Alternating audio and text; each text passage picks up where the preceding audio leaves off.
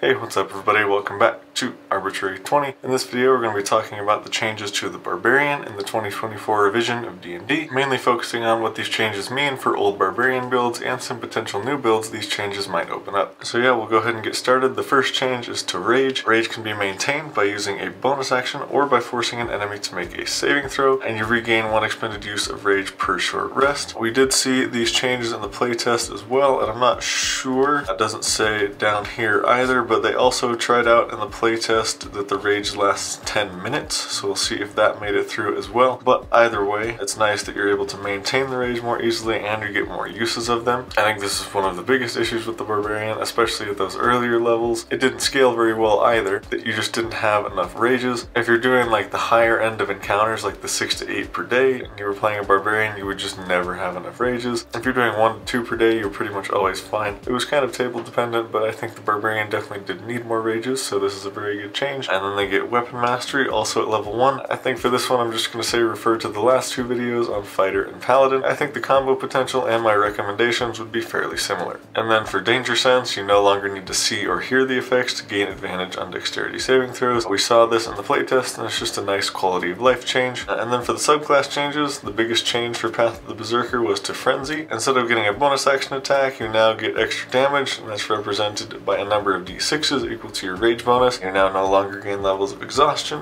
which is huge. That immediately just makes this subclass playable. Other than that, Intimidating Presence and Retaliation have swapped places, with Intimidating Presence now affecting multiple creatures and Frightened lasting up to 1 minute without your need to spend an action to extend the duration, and Mindless Rage now ends the Charmed or Frightened condition instead of suspending it. So some really good changes there to the Berserker. This looks like pretty much what we saw in the playtest, and that Berserker was really strong. So that's pretty cool that this subclass went from nearly unplayable to one of the best. That's definitely the kind of thing I was hoping to see with this new revision, and I'm sure this will open up some new build possibilities. And then the Path of the Wildheart, which was previously the Totem Warrior. The main change to the Path of the Wildheart is that it's now a little bit more flexible. You can change your animal spirit choices whenever you rage or whenever you finish a long rest, so you're not just picking one and you're stuck with it. And I think you may actually want to switch now because they nerfed the Bear Totem Spirit. I don't think it says it here, but they did say it in the video. We saw the nerf in the playtest. I'm not sure if that's the exact thing they ended up going with, but I think the ability will still be good, even if it's only a couple of resistances, but it will obviously be much more situational than it was before, just being everything except psychic. I personally don't think that ability was too strong, but I know a lot of people did. But the one thing I do like about that change regardless is that hopefully it will make the whole subclass usable rather than just you have to pick the Bear Totem because it's just the best. And hopefully those higher level abilities got some love as well, since I know usually most Bear Totem builds would stop at level 5 because they didn't care about the 6th or 14th level features. So hopefully those features are good enough to go to 6th and maybe even 14th level in Barbarian now. And then we have the new subclass, the Path of the World Tree, where you're able to give out temporary hit points, shift enemies around the battlefield. That one could potentially combo with some weapon masteries, and you can increase your reach and versatility of your weapon mastery properties, so even more synergy with weapon mastery. And then the subclass's Capstone allows you to teleport around the battlefield with your allies. It'll be cool to see how that works. I think the last one we saw in the playtest was basically just like a light version of like teleportation circle or plane shift, so something that's more useful in combat I think is a lot better for the Barbarian. I mean, it'd be cool if they got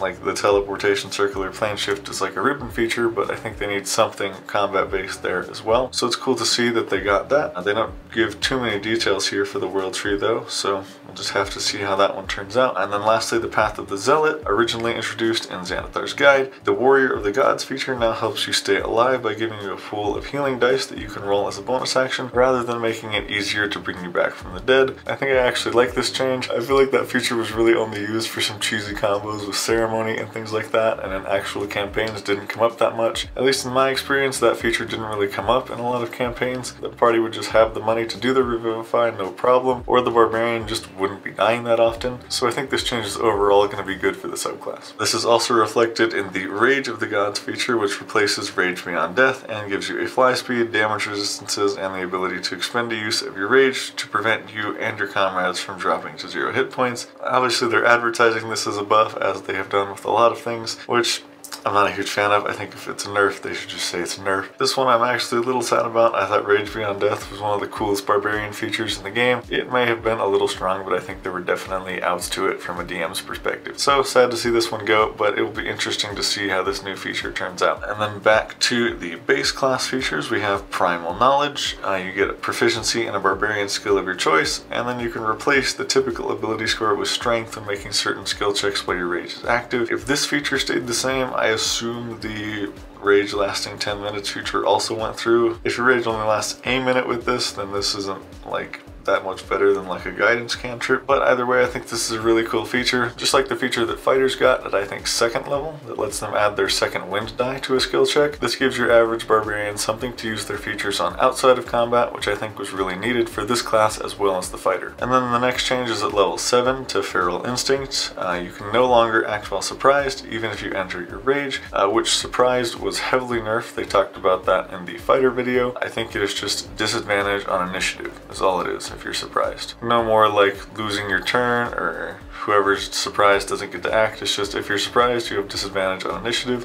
I believe that's what they said in the fighter video. So I don't think that's a huge deal since you'll still be getting a turn anyway. And then Instinctive Pounce, you can now move up to half your speed as part of the same bonus action when you enter your rage. This will be really nice on a Barbarian to help you get into melee on those larger battlefields. And then we have Brutal Strike, the replacement for Brutal Critical, which definitely needed a replacement, but it lets you forgo the advantage you get from your reckless attack to get a different benefit. So the first two options we get here at level 9 are Forceful Blow and Hamstring Blow. Forceful Blow sends your target flying 15 feet away from you, then you can follow up and move half your speed towards your target without provoking opportunity attacks. This could combo really well with the Push Mastery, which is the first thing I think of off the top of my head, to push them 25 feet away. You could get a similar effect with the Slow Mastery as well. And then Hamstring Blow, you could reduce your target speed by 15 feet until the start of your next turn. I think in a lot of cases these will have a pretty similar effect, though I think the Forceful Blow is a little bit better. Reducing the target speed by 15 feet if they're just going to stay in melee with you isn't a huge deal, but if they are going for one of your allies and you can combo a Hamstring Blow with a Slow Mastery and almost just take away their speed, you can pretty much guarantee that they're probably not getting there. But I think the Forceful Blow has a lot more combo potential, just like we were talking about with the Psy Warrior and the Battle Master. Getting that 25 feet of force movement can combo really well with spellcasters' area of effect spells, especially the ones that stay on the battlefield that you can push them into. So yeah, I think both of them will be good, but I think Forceful Blow will have more combo potential. And regardless of which one you use, you're getting an extra D10 damage on the hit as well. But overall, I think Brutal Strike is a great change. I think it's more powerful than Brutal Critical and a whole lot more interesting as well. And then at level 11, we have Relentless Rage, which has also been buffed. You're still making that exceedingly difficult Constitution saving throw every time you go down, but now instead of just getting 1 hit point, you get twice your Barbarian level, which at level 11 is fairly substantial. Depending on the enemy you're fighting, it might let you take an extra hit or two before you go down again, but when you do go down again, you'll just be able to make that saving throw again and get another twice your Barbarian level in hit points. So this ability has gotten a whole lot better and will hopefully help make higher level Barbarians a lot more tanky. And then at level 13, we have Improved Brutal Strike, giving us 2 additional options, and I believe the damage from it increases as well. So first up, we have Staggering Blow. You can force your target to have disadvantage on the next saving throw it makes, and it can't make opportunity attacks until the start of your next turn. It says perfect for diving out of the way and letting your wizard light them up with a big spell. So giving them disadvantage on any saving throw is pretty huge. It seems like there's still some really powerful show-stopping spells in the game, so if you can increase the chances of the enemy failing their saving throw, that will be pretty big. And the creature not being able to make opportunity attacks is pretty good as well for your allies that want to get out of melee. And then second, we have Sundering Blow. If you have a martial buddy fighting alongside you, this is a great way to team up. When you hit a creature with this ability, the next attack made against it by another creature has a +5 to hit. They say essentially you're trading off advantage to give your friend advantage, but importantly this is a +5, so it will actually stack with advantage. So if you're using flanking rules and you have this, you'll be giving the ally advantage and a +5 to hit, and you'll be doing an additional 2d10 damage with your attack. That does actually sound really strong. I know flanking rules aren't necessarily a guarantee, but even without it, 2d10 extra damage and giving an ally +5 to hit is really strong. I think these two options are significantly better than the first ones, and I think they're easier to get good use out of as well. And then at level 15, we have Persistent Rage. Previously Previously, this feature made the Barbarian's rage impossible to end early, short of knocking them unconscious. In the updated version, you'll still get these benefits, and your rage lasts for 10 minutes without you needing to extend it in any way. And you also now regain all uses of rage when you roll initiative. This only triggers once per long rest, but a full 50 minutes of raging should be able to get you to your next long rest. And it may have been confirmed in the video, but I guess that sentence there confirms that the rage does last 10 minutes. But either way, great change to persistent rage. And then we have improved brutal strike again.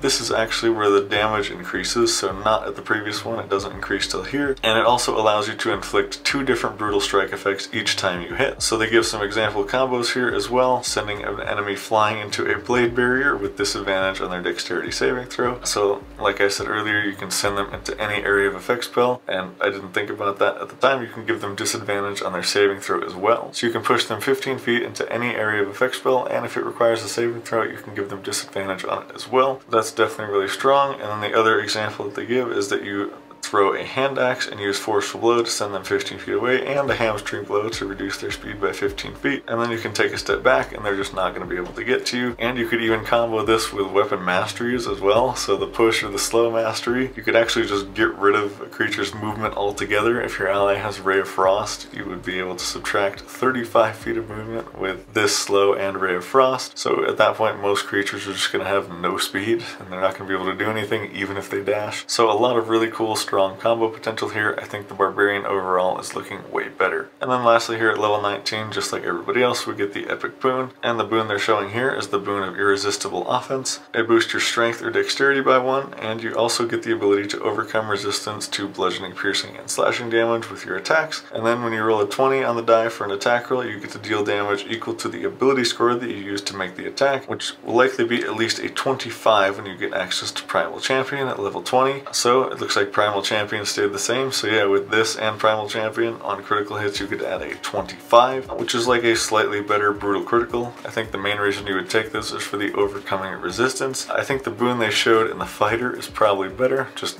making yourself hit once each turn. I imagine if you have a magic weapon of some kind, you won't really need to overcome resistance a whole lot. That's if you only get 1 epic boon though. If you're playing to where you get 2 epic boons, then you can just take both of these and you get the benefits of both. But yeah, I think this is a cool epic boon nonetheless, and it looks like that is it for the Barbarian. So let me know what you guys thought of the changes to the Barbarian in the comments down below. Next time we'll be talking about the Rogue, so hope to see you guys there. Last time we talked about the Paladin. If you'd like to check that video out, I'll leave it right here. Either way, thank you guys for watching. Hope you have an awesome rest of your day, and we'll see you in the next one.